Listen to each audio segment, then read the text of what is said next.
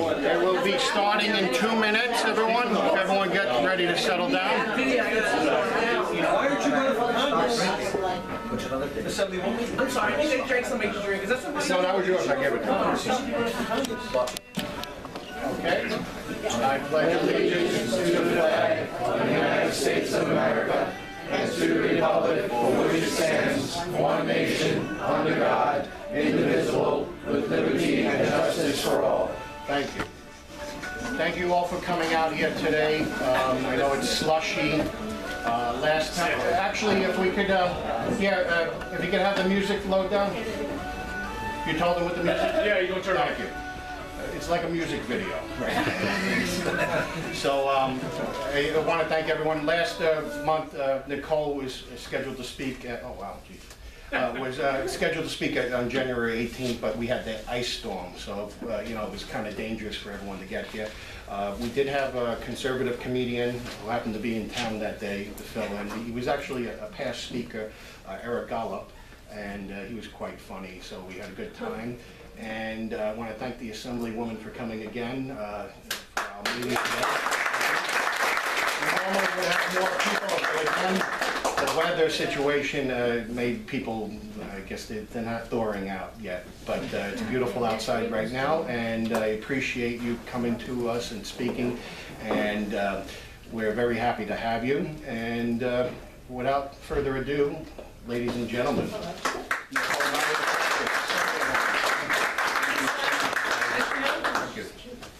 Good afternoon, I guess. Afternoon, everyone. I want to thank Glenn and the club for inviting me to speak. Actually, I think it's a great crowd. We have a nice turnout here, absolutely. And the weather has been a little awkward, so I don't know. It's like 40 now, and it's going to be 17 tonight. So just everyone be careful later on, because certainly all this water that's running is probably going to ice up. So we'll see what happens. But hopefully it won't get too bad for the rest of this winter. The ground, Chuck did say only 6 is early spring actually. So let's see if he can hold true to that. He's 84 correct percentage rating. Okay, so but the last time, you know, the mayor off time. Yeah, I don't know. yeah, So. well, hey. That's right. Just one of the things being hurt by this mayor. Yeah. So it's been a real exciting time this year in Albany. So far this session has certainly brought a lot of necessary changes. Specifically, I'm talking about the removal of Sheldon Silver as a speaker, which is something that I have been advocating for since, yes, you can applaud that.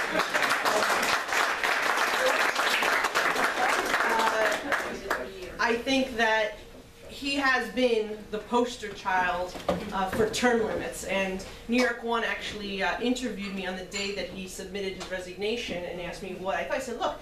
I said, look, this man has been there. If there's ever been an argument for term limits, it's that Sheldon Silver was elected speaker when I was only 13 years old, and that I wasn't even born yet when he was first elected to the Assembly in 1976. So that just shows you how entrenched he has been and the system has been, and it really is a necessary change, something that I've advocated for in 2013 following the sexual harassment scandals in the Assembly.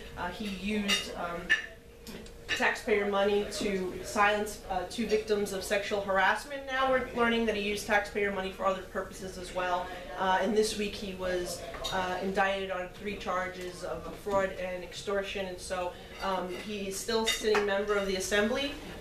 He comes in and votes like a member of the Assembly, representing his district. But upon conviction in New York, if you're a state legislator, upon conviction, you're forced to resign your office by law. So that, we'll see what happens as the trial gets underway. Since I've been in the Assembly, I have seen 15 of my legislative colleagues in both the Assembly and the Senate either indicted, convicted, or forced to resign. And so that just shows you, there's 213 of us, right? So that just shows you how often this type of activity takes place within the legislature. So there's a couple of pieces of legislation that we've introduced in my conference under Brian Kolb, which would really sort of make some changes not only to the ethics laws, But I think some of the things that we've proposed would really make the institution of the Assembly much better by allowing all the members to equally represent their communities. As you know, the way Sheldon Silver operated things, it looked more like a little dictatorship than an actual democracy. And as a minority assembly member on the Republican side, things had gotten so bad under his leadership that last year, myself and Joe Borelli, who were the two Republican assembly members from New York City out of 64, there's only two of us, the two of us weren't even allowed to sponsor a legislation that we actually joined the mayor in announcing, which provided a property tax rebate for Sandy. My district was most affected by this legislation than any other district in the state of New York. And Sheldon Silver wouldn't allow myself or Joe Borelli, the other New York City member, to add our names as co-sponsors of this legislation. That's how ridiculous it got under Sheldon Silver. And many other members were told, don't allow Republicans to co-sponsor your bills. And even went so far as to say, don't even take Republican bills. So oftentimes what would happen is, because we were such a minority, we would give legislation to a Democratic sponsor, so we'd have a majority sponsor and it could pass. Even that was not good enough anymore for Sheldon Silver. Even stealing our ideas wasn't acceptable to Sheldon Silver anymore. So that just shows you how crazy things had gotten. And while ideologically I don't agree with Carl Hastie, I'm sure, on many issues, I do believe he is a consensus builder and is someone who will be more likely to work with the Republican conference. And I think he's expressed that type of sentiment to our leader, which I'm very excited about, because I think that's really a new beginning. But with that has to come certain things. I mean, we've been pushing term limits. We're not going to get term limits passed for everyone within this legislature, but we can get them possibly done for leadership. So all leadership positions, like the speaker, like the minority leader, like the county chair, like the committee chairs, can have term limits. So that way not one person is so entrenched for so many years, as Shelley was for 20 years as speaker. It allows it to rotate, fresh ideas come, new management, new leadership. So I think that's one important thing that we're looking to do. We also don't believe that the speaker should have control of a slush fund of taxpayer money the way Shelley did, which is why he was able to silence victims of sexual harassment with taxpayer money, which is why he was unilaterally allowed to give grants to a doctor who then in turn made referrals to his law firm. This is the type of thing that we believe can really make the institution better. Another big thing is allowing legislation to come to the floor for a vote if it has enough sponsors to pass. You need 76 votes to pass a piece of legislation in the Assembly, and we have bills that have more than 76 sponsors from both parties. Mixed martial arts is an example. The education tuition tax credit bill is another example. A lot of the women's equality bills separately have been introduced, like the human trafficking bill, and that's also something that has been held up. All three of these bills have had over 76 sponsors, yet one person and one person alone was able to stop them from coming to the floor for a vote. And that's not a democracy. So we've made the argument that if a bill has enough sponsors to pass on the floor, it should be brought up and allowed to have an up and down vote. Other things that we've introduced in terms of ethics laws, we think that you can't give a grant to somebody, to a family member's organization, nonprofits. We've seen like Pedro Espada, Shirley Huntley, both sitting in jail right now, and they're both were convicted of using nonprofits to embezzle funds. They created nonprofit organizations, sent taxpayer money that way, and then took it for their own purposes to live a lavish lifestyle. Both sitting in jail, and by the way, they're both sitting in jail collecting your taxpayer money in the form of pensions, which is the other thing we want stripped.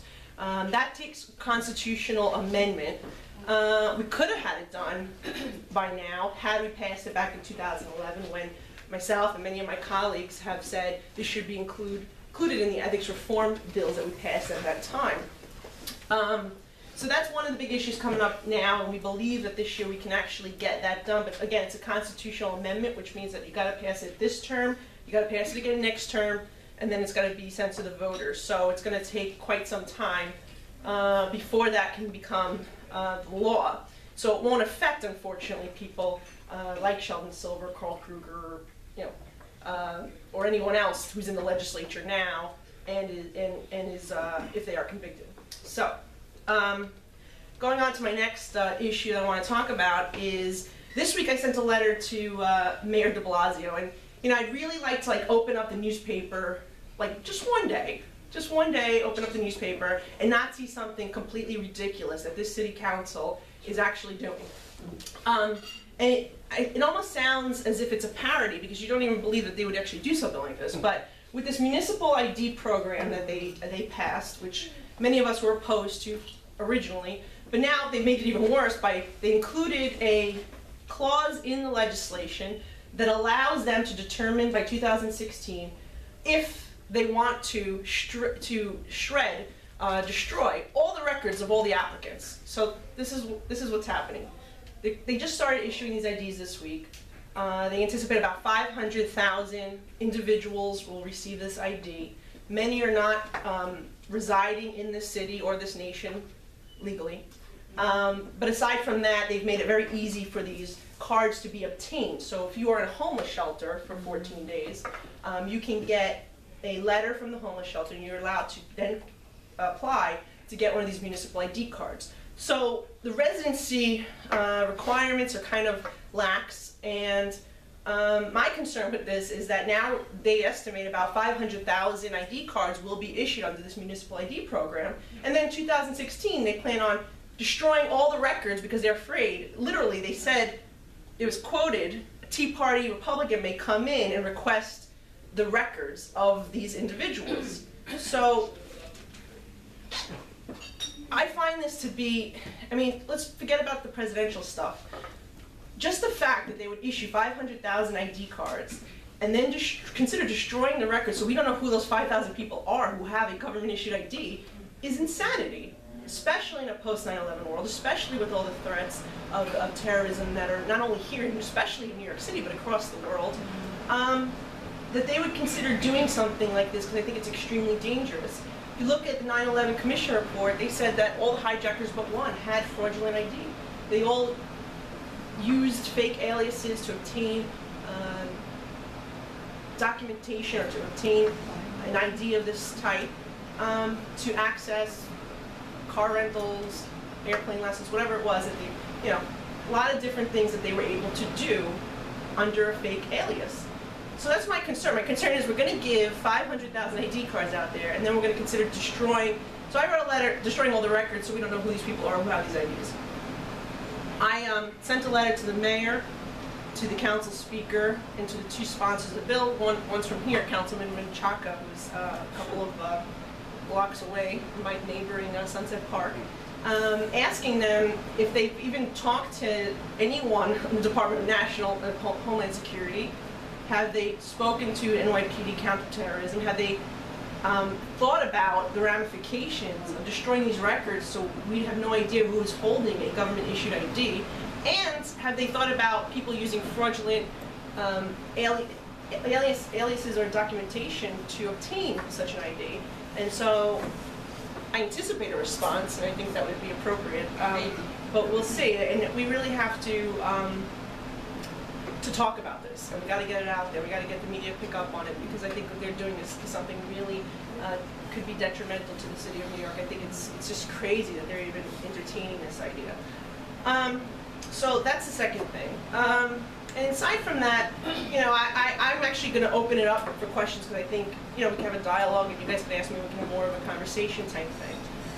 But I'll tell you that in Albany this year, a couple of the things that I anticipate fighting against again, which is it's become sort of our role in the assembly minority, is we're sort of the ones who are the checks and balances. We hold the majority accountable. We are the opposition party. We fight back on bad legislation, oftentimes more than we push our own personal legislation. I mean, that's just the role we're in, is always to push back on bad pieces of legislation. A couple of these bills, which I think are really don't respect the taxpayer, is number one, using taxpayer money to fund political campaigns. And Governor Cuomo actually said that this is the answer to our ethics problems, is to allow politicians to take your money to match political campaign contributions with a 6-to-1 match. So we're gonna legalize the embezzlement. That's what we're gonna do. So that way, and that'll fix all our ethics problems, which is unconscionable to me that this is the solution they're putting forth. And the second one that comes up every year, and I'm out there always talking about how this is just ridiculous because of the needs that our citizens have, is the DREAM Act, which would use taxpayer-funded tuition assistance and give it to those who are in the country illegally, when we have so many of our citizens graduating with enormous amount of debt. $26,000 is the average debt a New York college student graduates with, and that's only for undergrad, I'm not even including graduate school. In fact, graduate school, if you're a graduate student in this state, you don't qualify for any tuition assistance at all, because they eliminated back in 2010 when the Democrats had a two-party control, had a one-party control over all levels of government. They drove up the deficit to $13 billion, and then they had to cut a lot of stuff. One of the things they cut was the tuition assistance program, which we have not restored yet. So instead of restoring the TAP program for graduate students in the state and looking at the income eligibility to increase it so more middle-class families can qualify for assistance, they're pushing the DREAM Act. So I have two pieces of legislation with Senator Andrew Lanza that would instead do what I said, restore TAP for graduate students, and increase the income eligibility from 80,000 household income, which is where it's at now, to 100,000. If you are a family of 4, 5, whatever, 3 kids, you got to put through school, and you have a mortgage, and you have all other expenses that an average middle-class family has, you can't afford to put your kids through school on $80,000 household income. So the last time that was increased, by the way, was in the year 2000. So it's been 15 years since they increased that income eligibility cap. So I think they need to increase it again. The number I proposed was 100,000. Both of my pieces of legislation, by the way, would cost less than the DREAM Act that's been proposed. And I think certainly our citizens should be a priority, and that's I'll continue to maintain that position and fight. But I got to tell you, like, I'm tired of fighting against this bill. This bill has come up 3 times for a vote last year. 3 times. Like, we have nothing else to talk about but this. So that's sort of like, in a nutshell, and what I'm doing, what I'm working on, and I will open it up for questions. Thank you. Yes, Elizabeth. The ID form, there was a lady who came on TV, and she openly admitted that she made up a social security number. So when she went to get her ID, there was conflict because she used somebody else's name. She made up a false social security, and there was a problem for her. Another thing, I have no problem with profiling. If the government profiles somebody and they've done nothing wrong, then there's nothing. And if they profile for safety, I have no problem. You Okay, understand? so it's more comments than questions. But no, I appreciate your comments. Yes? I read that article about by 2016 what they want to do now. With your bill, you know, because of the fact that you're fighting an uphill battle with them, you know, shouldn't it be, you know, consistently put out there that information, especially everything going on right now with ISIS and everything going on throughout the world, that we don't know if people are going to try to even come to the city now and get that ID and have something that they're walking around legitimately with. Well, I'll tell you, the other day, actually the day I wrote the letter, ironically enough, there was a CNN, I believe it was, my friend sent a photo of the TV and sent it to me. It said, ISIS leader, we'll see you in New York, is what he said. So I mean, that's the thing. I mean, there should be real serious concerns. I mean, Italy has already expressed concerns that ISIS members are posing as migrants and coming into their, you know, they were at the UN Security Council expressing that concern. So I mean, it's not, you know, it's not something that's impossible, and it's certainly something that we should be aware of and concerned of, but it's just anyway. I mean, the whole thing was, when the original opposition to these IDs was expressed, the city said, well, this will actually make us safer because we'll know who is in our city. We'll know who's residing in our city. Right. This will help identify them. And then here you go now, they're saying we're going to destroy all the